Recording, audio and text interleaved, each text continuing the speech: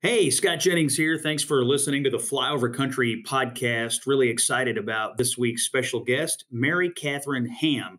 She's a noted conservative commentator. Been on a lot of different cable networks. She and I have worked together on CNN over the years, and I have an enormous amount of respect for Mary Katharine. First of all, let me tell you where you can find her. She is at MK Hammer on Twitter and MK Hammer Time on Instagram. She has a new Substack, which I just personally subscribe to, called MK Hammer Time. So if you go to Substack and look at MK Hammer Time, really good value for the kind of writing that Mary Katharine does. She's a terrific writer and tells a lot of great stories about politics and being a mom and being a parent and just different cultural issues. I think you'll find all of her writing quite interesting. She also has her own podcast called Getting Hammered, which is a great name.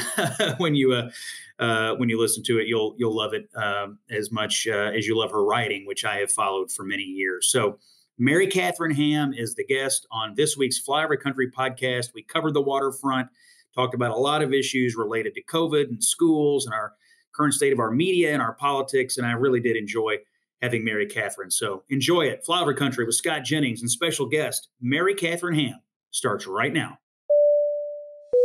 Attention passengers, we ask that you please fasten your seatbelts at this time and secure all baggage underneath your seat or in the overhead compartments. Flyover Country with Scott Jennings is prepared for takeoff. All right, you're on the Flyover Country podcast. Scott Jennings here, and I am so pleased with the show this week because my favorite person from television, which there's a lot of people on television, so this is a high honor. Mary Katharine Ham is with us. Mary Katharine, thank you for being with us today. Hello, I'm so glad to be here. This is so profesh. I know. It's very profesh, Scott. I know. This is amazing. We've been slowly upgrading our technological capabilities, and the first episode we did was just me and Jake Tapper and 2 cups and a string. So we're now well beyond that, and Nice. And we've had some great conversations, and I was so glad that you were able to make time for us today, because I was just telling the guys that of all the people on TV and all the people sort of in our conservative media space, before I do anything, I almost always check the Mary Katharine Twitter feed or whatever you just did to make sure I'm tracking in the correct direction, because I never find myself watching you and saying, I disagree with everything she just said. We should do something else. And I almost always find myself saying, that's the right answer. So No, it's good. And not to make this a mutual appreciation podcast, but it's good to have you around because I feel like we're very yes. I feel what I enjoy about your commentary is that, and I've seen you talk about this a little bit, but you have this contrarian streak in you that I identify with. I like, but I think but for some reason in politics today, no one appreciates contrarians anymore. Like, you have to adhere to this puritanical, whoever's setting the puritanical guidelines of the day. If you're a contrarian, you're out, and you've experienced this too. But I feel like Americans, like, we are contrarians. I mean, most Americans, we appreciate contrarianism, but it's being stamped out. I don't know if you feel that way, but I do. No, I definitely do. In fact, this is why I go to college campuses as often as possible, because I mean, it's so easy to be a contrarian on college campuses. And one of the things I teach students is that you should want to be the weirdo in the room sometimes, and that rooms need weirdos because ideas need to be tested. And if you're not testing them, then you're going to be lazy, and you're not going to have the best arguments for what you believe in. Yeah, you and I find ourselves often on cable television panels in which I often find you go around sort of the table and you have a bunch of people who ultimately are just saying the same thing. And what I find lacking in those conversations sometimes is just one person who's willing to say, well, maybe if this had happened, or maybe if and even if you don't fully subscribe to that idea yourself, just the concept of it being discussed so we can flesh it out. Yes. But I think a lot of people are afraid, frankly, to be that person, because then, you get a whole bunch of people coming after you. And you do. And that can be unpleasant. But I do think it's worth not just voicing what I genuinely believe when I'm not just taking a contrary position because it's fun. I happen to be outnumbered in general in this town and in my job. So that's where I'm fairly comfortable. But also, if I don't actually believe the thing, but I know that there's a giant group of people who do, I will try to voice that because I think it's important that they have a seat at a table, even if I'm not exactly that person. And so I do think there's the bubble problem is very real, and people in this town and in this business often don't know that a giant chunk of people have this belief, and until you bring it to the table for them. Yeah, I think a lot of people focus on commentary in general. Well, do we have enough Republicans or do we have enough Democrats? And I think the least discussed thing, but perhaps the most important thing is, do we have enough people who aren't from Washington, D.C., New York City, Los Angeles, or, this sort of the urban corridor? Because, you're from a small town, I'm from a small town. There's a whole bunch of people out between the coasts who experience issues and see things a lot differently than the folks who live in these bubbles. And I don't mean the partisan bubbles. I just mean the government bubble or the urban bubble. No, I think you're right. I think that might be the larger divide. And it correlates with blue and red, but it's not always just red and blue. And I think the pandemic has been a perfect example, has really crystallized that, because there's sort of parallel pandemics, as I call them, because my family in North Carolina and friends in Georgia experienced this very differently than we did right outside Washington, D.C. It's interesting. I was discussing this with someone the other day, that here in Kentucky, occasionally, it depends on where you go, but you occasionally see people in masks. Most of the time you don't. And you haven't for quite some time. Where you run into it mostly is at school. I have 4 kids in 3 schools. 2 of them have to wear masks at school. 2 of them don't. I mean, it makes no sense. But for professionally, for me, I haven't really run into any restrictions or, problems. However, this semester, I started going back to Harvard to do my class. So I have to get tested every time I step on campus. I have to wear one of the giant masks on my face and scream into that for 3 hours on a Monday night. When I go to CNN, I have to take a test before they'll let me on the set. So the only time in 2 years I've ever sort of run into any static was when I go to Washington, D.C. or Cambridge, Massachusetts, or the airport. Everywhere else here in Kentucky. And so I think your point is interesting. And when we look back on this period, a lot of people are going to have very different memories of this because of where they live. Children in particular will have very different memories, I think. And that's the thing I think that's coming to bear now in the last month or so, that I've been yelling about for a while and that others have been yelling about for a while, which is, why do we treat the least at-risk population with the most restrictions? It is unfair to children who had large parts of their life just sort of snatched out from under them in 2020, including just the ability in some places to greet people on the street or make friends at a park. I remember the first time I told my kids, and this was very early in the first couple of weeks of the pandemic, I was like, people are a little skittish. You guys don't need to be afraid, because we focused very much on making sure that they weren't living scared, because I knew that it wasn't a giant risk to them because of their age. So they're like, you guys aren't at risk. We need to be a little more careful with grandparents. We can do things outside, but just be careful with other folks in the neighborhood, because we don't know exactly what their comfort level is. And my children, I know this will surprise you, Scott, are very social. They want to make friends with everyone that they meet. And so the first time I told them that, they're like, excuse me? We don't go to parks and not meet strangers. That's insane. And that sounds like my parenting is very bad, by the way. It's not. It's okay. But I think that a lot of kids lived in that very isolated style for the greater part of 2 years in a lot of metro areas. And that's real problematic. And school was taken from them as well. And that's a fight that we've been fighting in this area, just to get schools back open. It took a year. This whole conversation you're starting about how we've treated children, what has been the most galling, I think, to many of us, is that we knew for a long time what we were doing to the schools and what we were doing to the kids was wrong. It was unsupported by the data and the science. That became the great term, the science. And yet it became religion for a lot of people on the left, that we had to do this. We had to do this. I think it's pretty clear that the Biden administration was heavily influenced by teachers' unions more than they were scientists. And I think we started to see this manifest itself politically in the Virginia election last year. So as we get to this year's midterm as a political analysis matter, by the time we get to the midterm, this will be more of a memory. I mean, we should have fewer restrictions by then. But do you think voters are going to remember who did this to them and punish them accordingly? Or do you think it's going to be, we're going to forget about it at some point? I did not used to be confident that anyone would be punished for this. But in the run up to the Virginia election, I thought the pessimist in me was like, oh gosh, like Terry McAuliffe is just going to get elected and everything's going to be the same and they're going to shut down schools again for a new surge as soon as it's November. And then I thought to myself, but they closed schools for a year. You cannot do that and expect people not to react.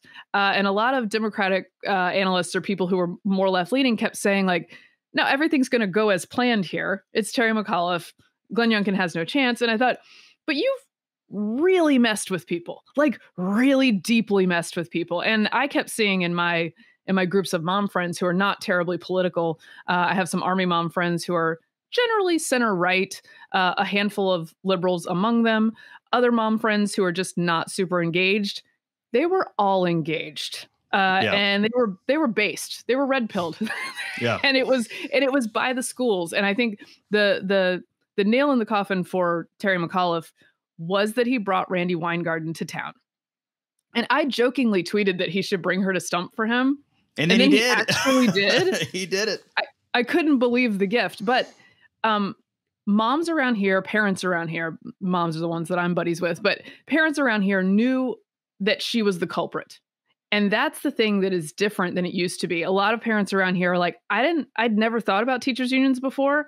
And now I have a lot of thoughts and they're not good thoughts. And they know who they're aligned with. Now, does that expand to other restrictions as well? Look, if you don't have kids, and you've gotten through the pandemic with like a relatively low level of annoyance, then, maybe it's not the end of the world for you. But if you're a business owner or a parent or somebody who's been deeply affected by the restrictions as opposed to just the virus, because those are two different consequences that we're looking at.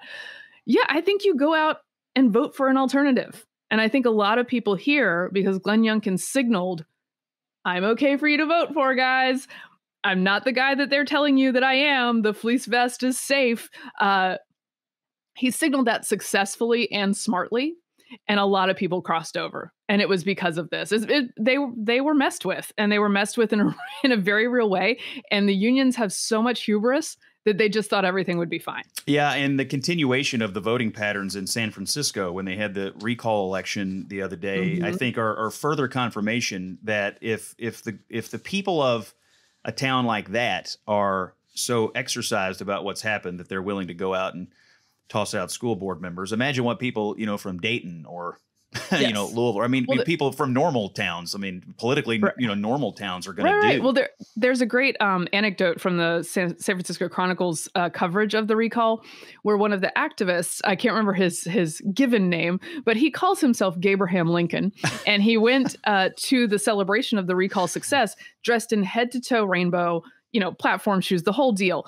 And a reporter asked him why are you here? And he said, well, this look in particular is to show people, because I know the argument is going to be, these are all Republicans, these are all conservative, the secret conservatives of San Francisco running this movement. And they're going to say it's dark Republican money, it's Republican people, but I want them to know that this movement is diverse and that I am part of it. Now, here's the problem for Democrats. It's true that the movement is diverse, but if that movement, due to Democrats' demonizing of it, is solely identified with the Republican Party, that's a problem for Democrats. Yep. That's a real big problem, and you shouldn't have put yourself in that position. Well, you're leading me to my next question about strategy, and it seems to me that Democrat governors are starting to wake up to the problems they have with their own populations, but it's less clear to me that Joe Biden is waking up to the problems he has with his own approval rating because of the way people view his actions on COVID, among other things. He's got a big opportunity coming up with the State of the Union to recalibrate how he talks about this. My belief is he should pivot hard and burn a mask at the rostrum and say this is over. But I think he has a problem, and that is there is a significant percentage of his base, the hardest core people who turned out to throw out Donald Trump and to elect him, that don't want him to do that. In fact, they want him to keep on forever. And right. I am less certain that he's figured out yet how to keep those people happy while satisfying what he must know is a prevailing opinion in the country that we got to move past this. What is your advice if you put your strategist hat on? Right. What's your advice for him? I mean, if you were him right now and you've got this massive speech, how would you tackle it? Well, I would tell him first and foremost, I think we've seen it all over the country, there is a giant constituency for normalcy. Yeah. There just is. And there's a reason for that, because the past 2 years haven't been great.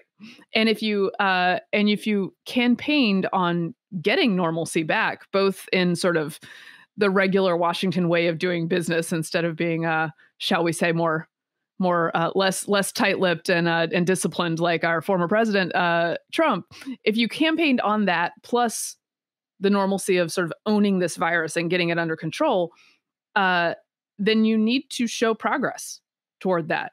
And I think there was a chance in summer of 2021 where that was possible. And obviously things changed when Delta came along, then Omicron came along. However, I think while those changes were going on, with a little bit of momentum and people feeling some promise, instead of just tripling down on all the mitigation measures that we had tried and the sort of inflationary throwing money at the problem that we had tried and hadn't really been victorious with, as illustrated by these waves that came along afterwards, he should have gone a different direction then. Is there a chance to pivot now? Look, I think pivoting is better than not pivoting.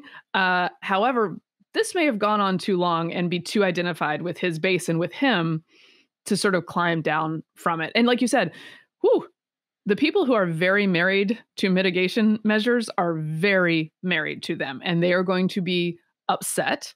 And I think a little bit of it is that they're genuinely nervous about the virus, which is, look, it's a real thing. I've never said it's not a risk. It's just that we have treated everyone as if they have the same risk profile. And so a lot of people are more scared of it than they likely need to be. And that makes climbing down from some of these things very difficult. This is one of the most curious things about this whole pandemic, is that as Americans and as parents, we all sort of make risk decisions every day. You know, do you let your kid play football?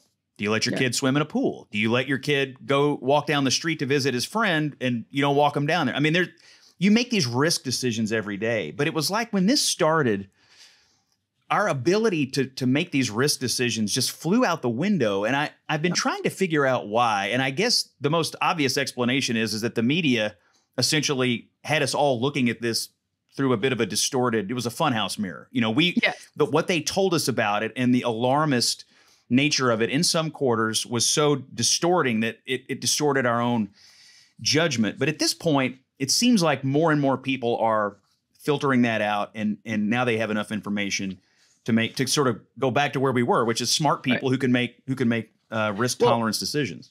I'm glad you bring this up, Scott. This is a hobby horse of mine. Yes. I wrote for The Atlantic about this and about basically we shouldn't ask kids to be resilient for adults. Right. Adults should make policy based on risk analysis and be adults about it, which is not something that we've been doing particularly well. Now, at the very beginning of the pandemic, right, it made sense for everyone to take more precautions because we weren't exactly sure what we were dealing with. Now, I would argue that very early on, we knew that it affected old people more than young, and outside was safer than inside. And yet, what did we do? Well, in New York, and other states, we threw a bunch of old folks into old folks' homes with COVID, and then we closed the parks. Great job, guys. However, look, in that time, there's a grace period. I understood that we didn't quite understand what we were dealing with. So it was stay home, stay safe. But stay home, stay safe does not allow you to make a risk analysis about where you are, about what your profile is, what your health is, how this might affect you. And in fact, we demonized personal risk analysis. Yeah, we did. Right? We told people that if you were doing personal risk analysis, you were killing your grandma. That's right. Which, look, bad things happen with a virus. Viruses spread. But to demonize the act of making sort of rational choices for you and your family was a big mistake. And it led people to get out of practice at doing this thing that we all have to do. It led them to distort one risk at the expense of all these other ones. We focused on one risk and we left the field open for 1,000 others, which is what you're seeing with young people and increased mental illness issues and the years of learning loss that we are going to be dealing with in the areas where schools were closed. That wasn't wise. No. And we could have done it in a more wise way. And now I think people are out of practice making risk analyses. And you see it, as your point about the media, the number of columns I see by moms whose either children get COVID or they've kept them isolated for 2 years so that they won't get COVID. The tone is so panicky. Yes. It is not proportional to the risk unless you have a very immunocompromised child. Young children are largely very safe. I know it's not exciting for your kid to get COVID, and I know people are worried about long COVID, but largely if you're writing one of these columns, you're definitely overestimating the risk to your child. And then other moms and dads are reading that column and thinking, oh my gosh, is this where I need to be? And the answer is probably no. Probably no, that's not where you need to be. And by the way, we got COVID in this house in late December, January. Finally, it came for us. And I have 3 young children. I didn't even test them. I'm sure it ran through them. It was break. So they weren't really exposed to anybody or going to school. And I had a newborn. Now, there's 2 choices. I could have written a column about how I triple masked around my baby because I had to breastfeed her, and this is the price that we pay for being badly behaved during COVID.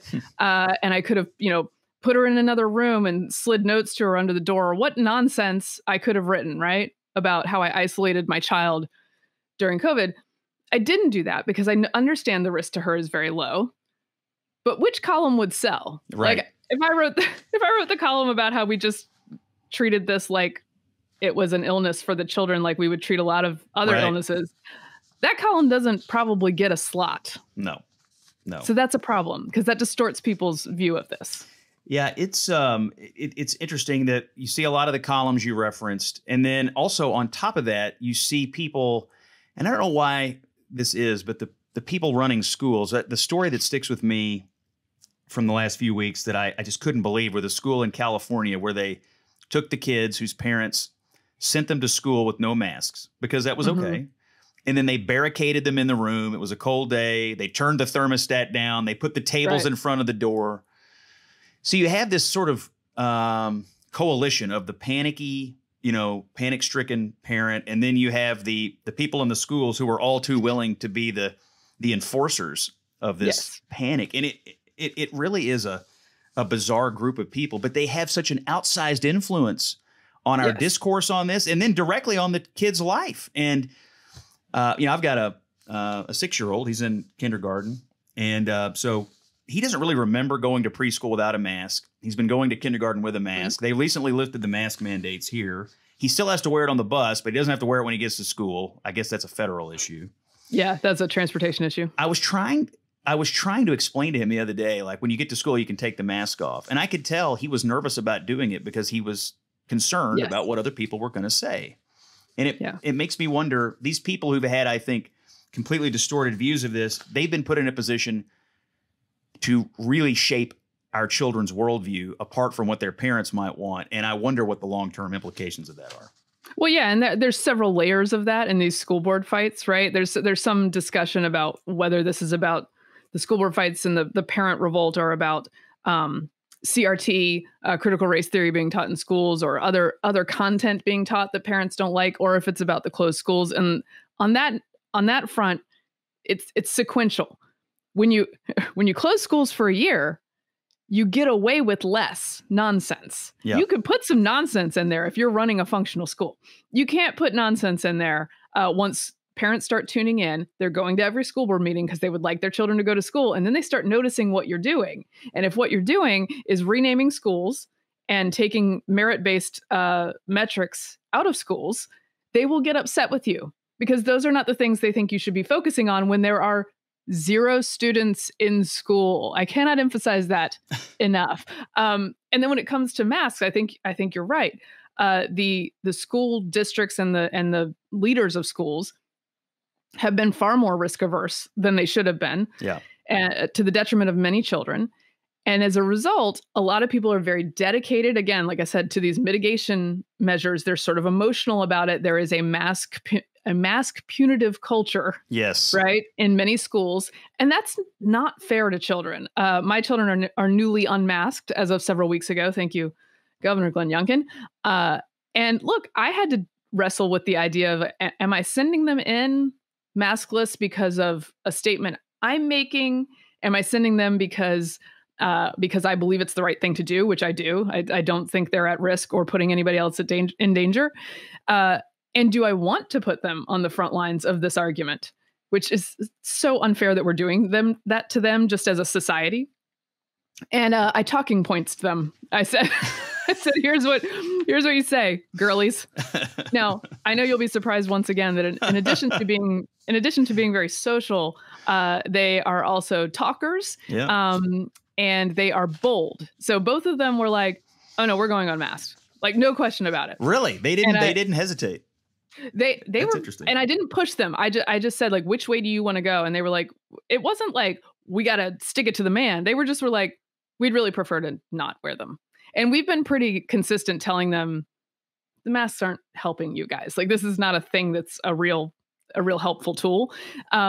So they said yes. And I told them, okay, here's what we do. Anybody asks you, you say, look, this is the choice that my family is making. And we feel like we can make that choice safely, both for us and for you. And other people can make different choices. And that's fine. Libertarian mama over here. I think that is really sound advice. Where I hesitated on telling my kids that the masks weren't really helping them. Yeah.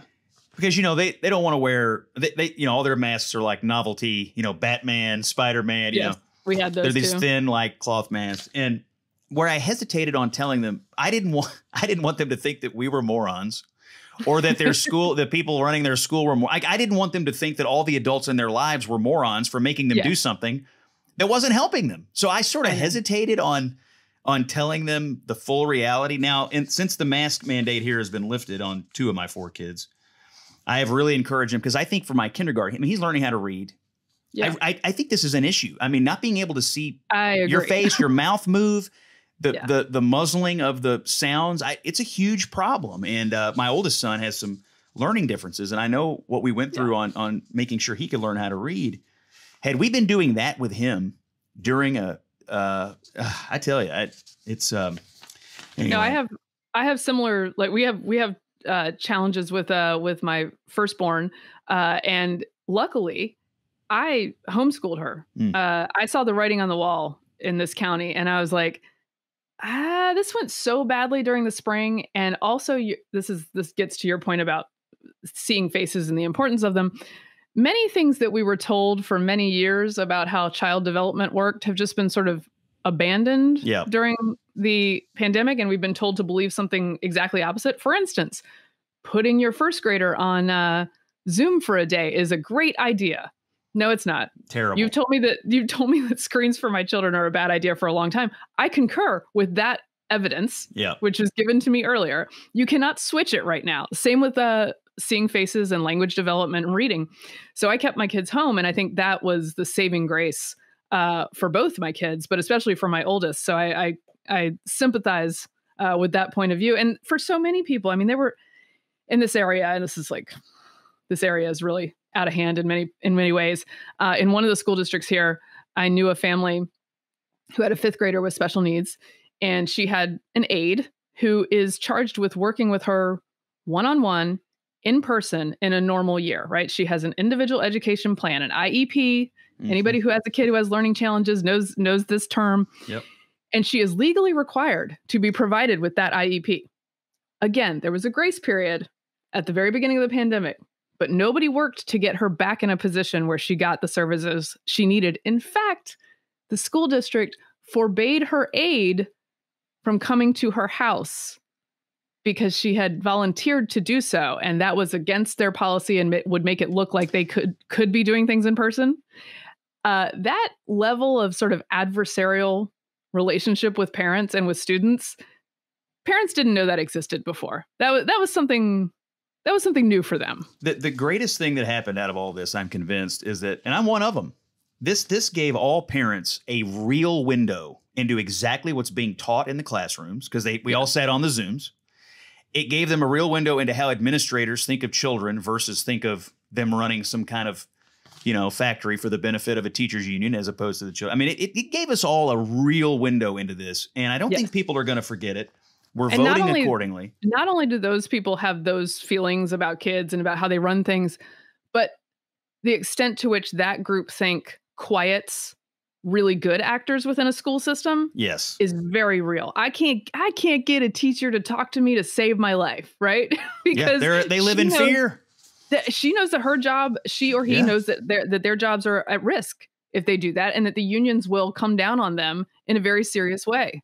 Where's all the anti-bullying when you need it, right? When they lifted the mask mandate in the one public school where my kids go, the email that we got from the superintendent, it was like 10,000 words. It was the most tortured.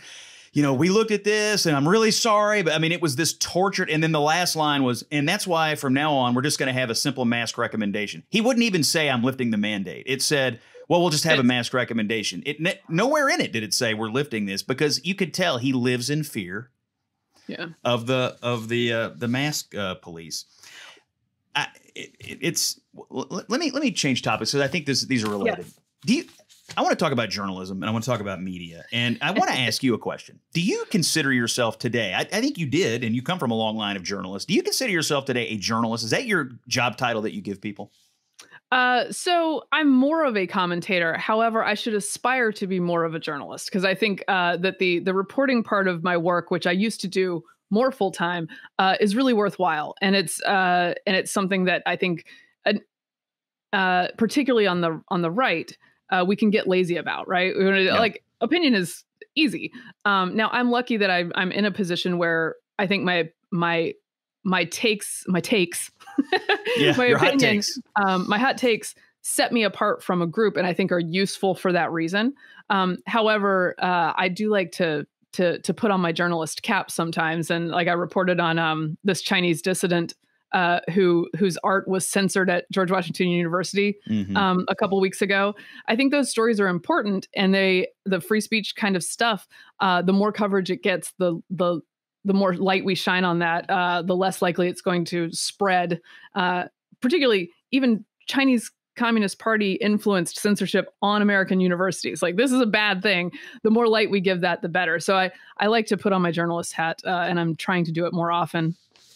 You and I are both CNN people, and we're commentators. Our job is to go on and give our authentic opinion, but I take great care to never say anything that I think isn't fully grounded in some kind of fact. I mean, I have opinions, and I give those opinions, but when I form them, I take great care of it, because I care deeply about the idea that I think when people look at us, they think of us as journalists. I mean, we think of ourselves as commentators, I guess, but I think the viewers look at us as journalists, and so I take great responsibility for that. But I'm curious about your views on whether you think that's a minority opinion in in what we do, or whether you think there are people out there who use these kinds of positions to create narratives instead of things that are based on actual facts that are happening. I have my thoughts, but I'm curious of yours. No, I think we have an incentive problem, and it happens on both sides of the aisle. But I'll talk, like, I'm in the sort of mainstream legacy media where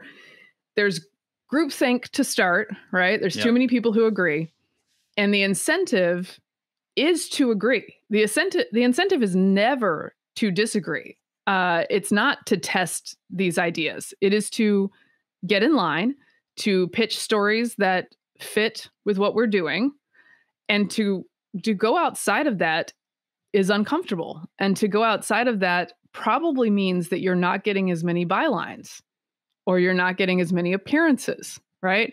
And so the incentives are very bad. I think some journalists know that they are crafting narratives, and some are just doing the thing that everyone else is doing. Yeah. But I think it's really detrimental. I mean, I sat for 4 years, or however long it took, 2.5 years of the Mueller report, saying, I mean, I'd prefer to wait until we have the evidence before we start declaring this man the duly elected president, annoyed faces, the duly elected president of the United States of being a Russian plant. Maybe let's just get to the end of this. And I feel like we're making our conclusions and then filling in the path to get there. And the Mueller report comes out and I go, this is what I've been saying. Right. But it took being a weirdo to look at that differently, because the incentive was, the conclusion is this: we're going to unpresident this president because we don't like him. Yep. How are we going to do it? How are we going to do it?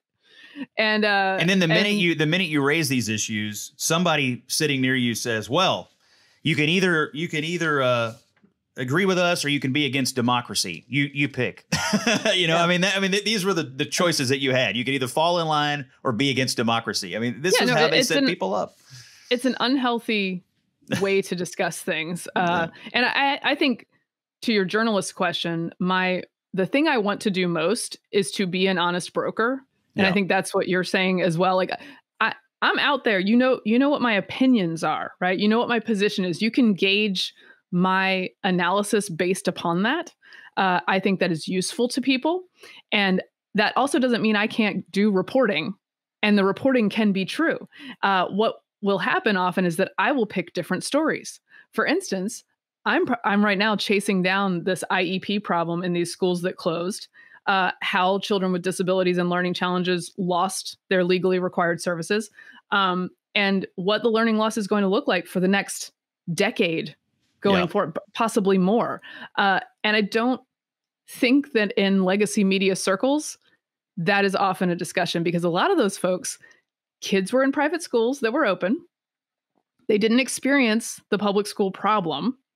And because of ideological alliances to unions and Democrats, they don't really want to get too deep into the details of that. So if my different perspective gives me a look into that story that I think needs to be told, I will tell that story, and I will tell it with facts. Do you, I assume you share the same distress that I have, that it is a real problem for America that legacy media, that the institution of media in general is held in such low esteem by our population. It should be held in high esteem, and we need, but they deserve it. We need a trusted, free, and fair press. But you're sort of identifying the reasons why it is held in low esteem, and I think. Yeah. And so I guess you've had so many different jobs. You've written for newspapers. You've done online reporting. You've been on TV. You're across the landscape. You were on The View, which I have to ask you about The View in a minute.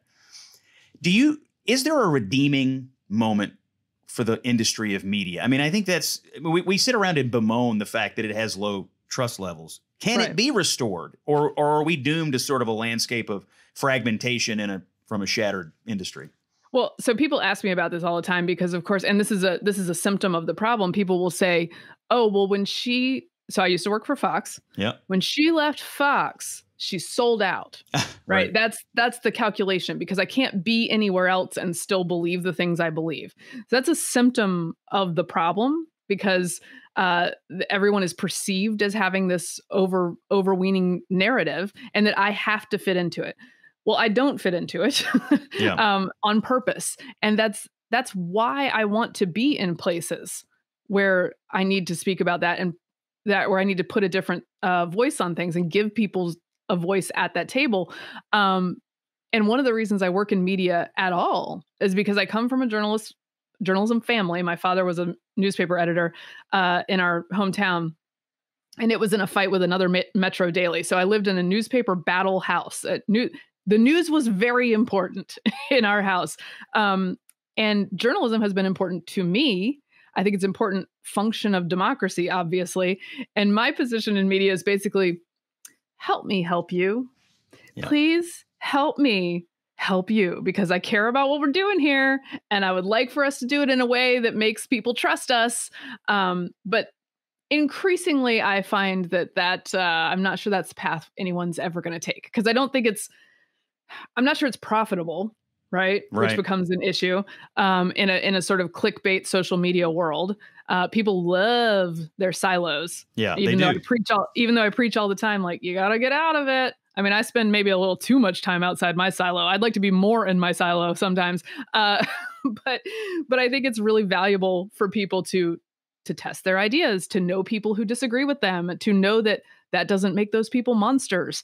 And yet I feel that we are increasingly careening toward less and less trust. And by the way, one of the things that people get mad about and that they don't trust media about is because media seems to go and find the things that we actually do trust and like, and just try to destroy them. Yeah. Like people are like, we listen to Joe Rogan because I don't know, it just seems like interesting, and he has different people who think different things, and I don't know, it doesn't seem that agenda driven, and he's kind of interesting. And they're like, that sounds like a problem to us. Yeah, that's right. That sounds like a problem to us. So I think the more that media becomes, instead of an informative institution, an institution that is engaged in telling people what they can and cannot say and what they can and cannot think, the less trust they will get. Are you worried about sort of this rise of I mean, it's authoritarianism. It's I mean, there's probably other terms for it, but I feel deeply that there is a rise in this country of people who are absolutely dedicated to making sure that if you hold a contrary opinion, that not only should you be personally destroyed, but those opinions shouldn't even be allowed. No, it's in the freaking public me out, square. man. It is, and you know, I always ascribe it to the left, as I think this streak exists in the left. I mean, I don't know about you. Whenever I raise my head up out of the ditch and say something, you know, I immediately get the, why is Scott Jennings allowed to say these things on television? These things should be, you know, that's by far. If you look at all the comments I get, number one, by far, why is this person allowed to speak? That's the number one. So the streak is there. You do see it on the right. Yes. Among the Trump people. I think his hardest core supporters do not think any Republican should be allowed to express a contrarian view. Why do you think that is? Why do you think this streak to stamp out speech has come to America today? I mean, we've sort of resisted this for 200 years. Well, no, I think unfortunately, we're the best of the best, right? Even in the sad state of affairs, our country has special protections, and not just special protection, because I always tell college students and liberals who want to tell me that speech is very dangerous. I say, like, they're like, oh, no, this isn't censorship because it's not the government. Okay. All right. Sure. Let's grant you that. The First Amendment is the least we should be doing for speech in this country. The idea is that you actively embrace free speech, freewheeling speech, yes, irresponsible speech, sometimes hateful speech, because that speech is protected. And if that speech is not protected, then no speech is protected. That's how this works. But we have really lost sight of that. And I think you see, first of all, I'm so thankful for the First Amendment. I wish that a lot of people in the press, although they say they love it, would embrace it more fully in a social way as well, in inviting new ideas. I think some of this clampdown with the Emergencies Act in Canada is a real canary in the coal mine for how badly this can go when you don't have a First Amendment and real protections. That one's creeping me out quite a bit. The financial powers given to the federal government of Canada by the Emergencies Act, which have no recourse until after they've acted upon you based on your political speech by shutting off your bank account. It's crazy. That's pretty creepy, guys. I keep my alarmism like pretty low most of the time. That's pretty creepy. And the number of people who think it's fine is an issue. And look, I think that people are tribal, and that shutting down other opinions is frankly more fun than listening to them sometimes. Right. It's like a shortcut to winning your argument, right? We have resisted that for a long time, but we are getting less good at resisting it. And I think people have lost sight of what the true value of free speech is. And so they're like, well, what's the cost of shutting off people that I don't like? That seems okay. And it's really not. And eventually it will come for you in some form. That's the tail end of this. Is right now, the people who want to shut you off all tend to be congregated here, and the people they want to shut off are over here. Shoes could be on other feet in the blink of an eye. And I say all the time, because people, I always admonish conservative organizations, look, you don't want to demonize and invalidate an entire movement's feelings about policy or society based upon the fact that there are always going to be bad actors among any movement, right? Now, I think the truckers have been actually quite well behaved. Yes, they didn't burn any buildings down. Right. So for starters. There's this attempt to do basically Oppo research campaign on them so you can find something bad about them.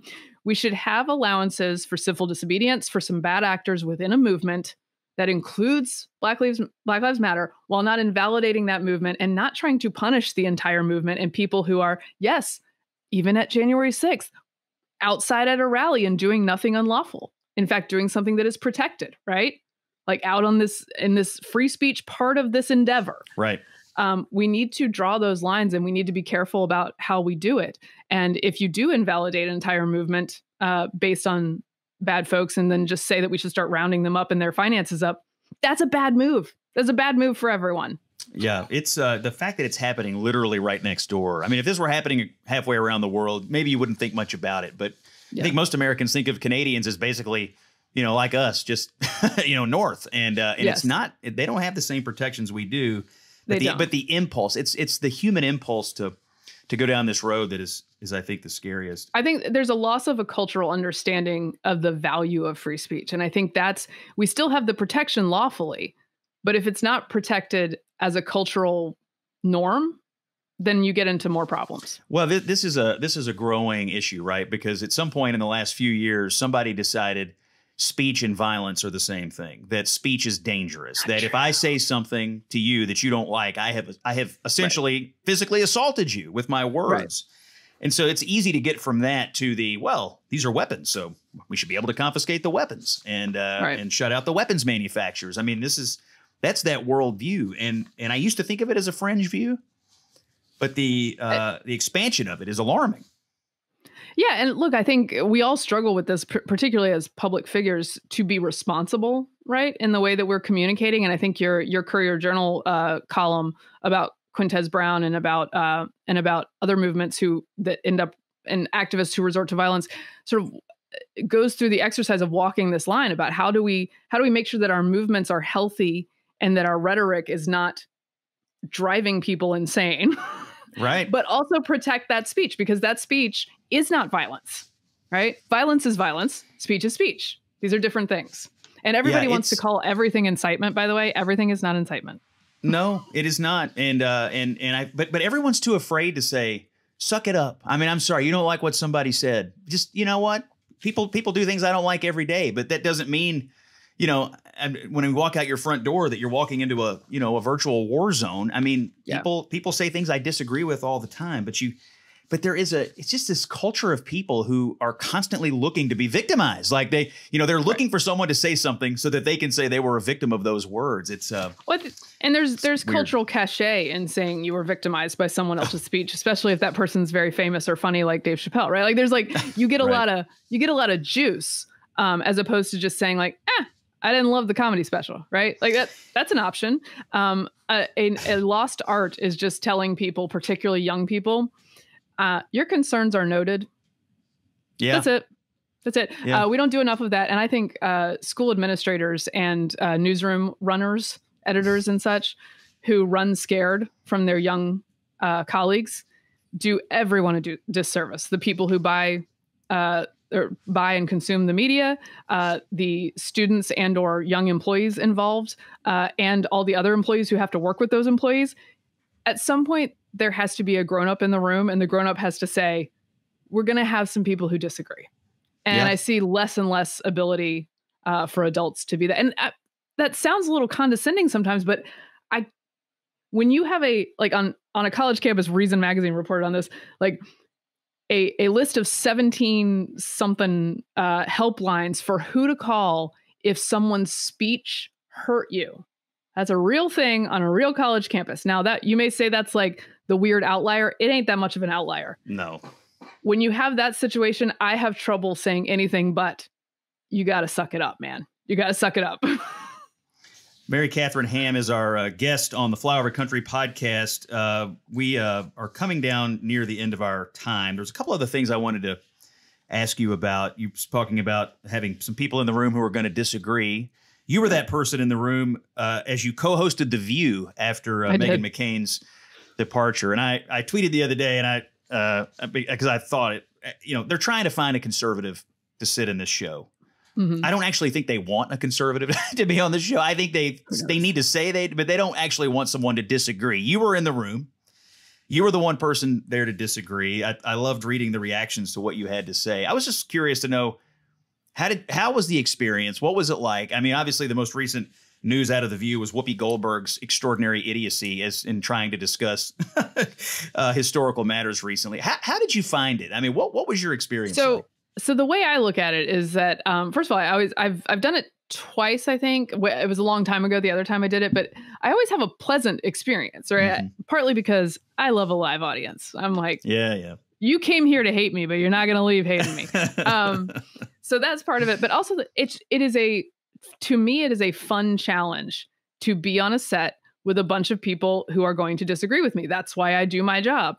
And it's difficult because especially in a place like The View, you're sometimes talking about an issue where the setup for the segment, the premise of the segment is exactly the opposite of what you think, right? And to turn that around and to make cogent an argument from a different point of view with 4 other people there who disagree with you can be very, very hard to do. But I find joy in it. And it's obvious. Like I said, I want to give a voice to people who are not usually represented in that space. So for instance, on The View, we had a chance to highlight somebody who had been brave and resilient during the pandemic. And I highlighted the family of this special needs, with the special needs daughter, 5th grader, who had been kept out of school for a year. Mm-hmm. So that I could highlight this issue and this problem for all families in this area, not Democratic families, not Republican families, that would otherwise be overlooked because people tend toward the teacher and trusting teachers and unions as opposed to listening to the parent side of this story. So that's a victory for me, right? And it's a victory for me and for, I think, a lot of other people who would agree with me when I get to stick up for like the national anthem, when everyone else is saying like boo boo, like everybody kneel. That, again, you're welcome to that opinion, but let me embody the many, so many other people who disagree with this idea. Right. So I enjoy that. And I hope I get another shot at it. We'll see. Yeah. I'm just dubious that ultimately because I think ultimately people are looking at this like we have spent years cultivating an audience that wants one thing. And if we put something on the shelf that the audience doesn't want to buy, then, you know, it's terrible, but I think they look at it through that lens more than they look at it through the discourse lens, which I don't know. We'll see what they do. Well, I am always available for the discourse. There's nobody. I mean, truly, there's nobody better. And they really should have hired you already. And I don't know if you have it within you to go do it every day, but I'll always give it a try. We'll see. Mary Katharine, you have been a terrific guest. Before you go, I have to subject you to the thing we subject all the guests to, and that is the famous lightning round. And so these are short answer or one answer only. So I'm going to start with number 1. What was a greater thrill for you? Being commented on by Donald Trump, who said, "She's not a fan of mine. I've never gotten along with her. I don't know her. She says only bad things. Let's cross her name off the list." Or the Georgia Bulldogs winning the national championship? I mean, we got to go with the dogs. Obviously, by the way, we got to show off these are my Coke bottles up here. A 1980, which my husband bought for me because he's a sweetheart. And great. A 2022 up on the shelf up there. Unbelievable. Amazing. The dogs. Finally, I was 9 months old when they won their last championship. Incredible team. All right, that's number 1. Apologies to the former prez. Number 2, we'll stay on presidential politics. It's a 2-parter. Will Donald Trump be the Republican nominee in 2024? I'm going to say no. Will Joe Biden be the Democratic nominee? No. So you're predicting an all-new, who knows matchup. It's interesting. You know, I will admit this. Sometimes in my analysis, I predict things as I wish they would be instead of as they might actually be. But it's too far out to know at this point. So let's go with no on both. Your prediction, though, is squarely in line with where I think 80% of America is. They would strongly prefer 2 different candidates. And we'll see if the parties will I would just prefer two non-boomers. Could we do that? Non-elderlies. I have some boomers in my life who I love very much. But on the presidential front, we could. If you could prescribe who you want the race, what would be the most interesting race? What Democrat and Republican would give America the most interesting race from just a conversational perspective? Well, DeSantis Harris would just be fun to watch. It would be a fun race. But I'm not sure that qualifies as interesting. I think I think there'd be a lot of cringe. Yeah. I don't know for the Democrat. I think Polis in Colorado and the mayor of New York City are both interesting for different reasons, but they're interesting in the way they act. And I think I agree with you, particularly about Polis, who, I was out in Colorado recently and I was telling folks like, no, you don't understand. They're all conservatives, right? So they're like, oh no, Jared Polis, boo. And I'm like, no, you don't understand how much better he's been than so many other Democratic governors. And I think he recognized from the beginning that there would be a constituency for normalcy. Yes. And it has served him well. I think on the Republican side, if you're just going for pure sort of what's going to make for an interesting race that could cause people's heads to explode. I mean, Tim Scott, if the Republicans nominate, one of the most articulate and thoughtful, sort of policy-driven people in Tim Scott, the amount of head explosions on the left and in the media would be amazing. But it would make for an interesting conversation. Like a Scott Haley ticket. Oh my gosh, people would have a meltdown, and I think it'd be a pretty good ticket for the Republicans. Let's see. When you're on television, favorite Democrat sparring partner? Well, I have to do a throwback honor to my friend Juan Williams, who I miss very much. We spent many years together at Juan Williams. At Fox News together. And then, who I enjoy, and she's not on as much anymore. Angela Rye and I always used to have fun. Mm. Yeah, what happened to Angela? She's not on a ton anymore. You know what? She dated Common, and she's like another level of famous now. Oh, yeah. So she doesn't. That's probably she doesn't escaping my Google. I don't think the algorithm serves me the. I get served this important news, but she doesn't need to. She didn't need to to slum with the likes of me anymore. But we used to have. She has a sense of humor. She is interesting on camera, makes interesting arguments, and I think has a bit of a libertarian streak where both of us are like, are we trusting the FBI and everything it says? Why are we trusting the FBI and everything it says? So I appreciate that in a sparring partner. Let's see. You go to a lot of university towns. You've spoken at a lot of college campuses. Which college town is your favorite to visit? Well, I mean, Athens, number one. Of course. Obviously. Athens, Georgia. Because I think a southern college town is the best of blue and red America. Like you get a lot of good sushi and a lot of good music. Yep. Also a lot of good barbecue and low taxes. Like it's it's everything. Yeah. But let's see, places I love being. I've done the Harvard thing. Yep. It's a little cold for me, but a lovely place. It is a lovely place. I did University of Chicago for a bit, and that was super fun. Lots to see in Chicago. Also too cold. See, this is my issue. I got to be down in the South. Yeah. These I've spent a fair number of semesters at Harvard during the supposed spring semester. It doesn't turn into spring until not so much May or June. All right. Final question. Not political. Just you've had 3 children. You've been through it 3 times. What is the best advice you were given when you started out, and what is the best advice you would dispense today to people who are on the brink of having children?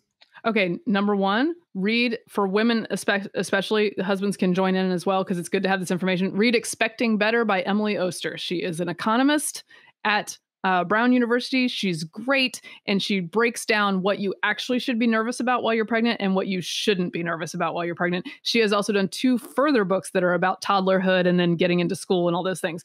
I'm sure those are helpful as well. I have not read them yet because I have 3 children. So I've missed the chance to educate myself. So while you're pregnant, do that. And then the best advice I got. Yeah. I think early on, someone told me to travel with them when they're little, especially very little, because they're easier on planes. Yeah. So if you have the chance to take a trip and you have a young baby and you only have one baby, and you have a helper even on the plane in a spouse or a family member, take that trip because it's the easiest that it gets, basically.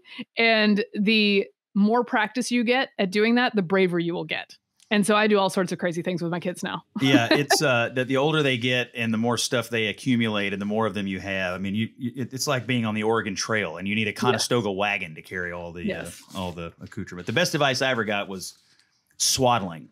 I had never heard of swaddling, but I went to a parenting thing, and They were like, listen, your grandparents are going to hate this. They're going to tell you that you're abusing these children. But if you will wrap these children up as tightly as you possibly can, they will sleep. And it was the best advice I ever got. I learned how to do it expertly. I tell everybody that's having a baby, I tell every father, like, learn to swaddle. If you could become the swaddling Jedi. I also feel like that's a great way for dad to contribute. Like Yes. there's a time in there when mom's like really Yes. in charge of everything that's going on. And if you can be that extra set of hands to do the tight swaddle, that's your lane. That's a great lane to be in. Oh man, if you it will strengthen your marriage if you can if you could contribute. All right, Mary Katharine, thank you. You've been a terrific guest. Thank you. You are inspiration to many of us who are in this space, and we follow you closely, and we hope to actually have you back here in the very near future because we're. I will come back. Can I plug a few things real quick? Absolutely. What Okay, what are we plugging? Tell me. You can follow me at MKHammer on Twitter, at MKHammerTime on Substack, where I write, and Instagram, where you can see pictures of my dog and my kids. And I have my own podcast now. It's called Getting Hammered. You can find it wherever you find podcasts. Getting Hammered. I'm not always hammered when I do the podcast, but sometimes I might be. This is great. I didn't even ask you about, we'll end it here, but I want to talk to you about this Substack business because I have started to subscribe to people, and I have to tell you, I love this business model for people. It's you get really good stuff out there. It's an industry busting thing.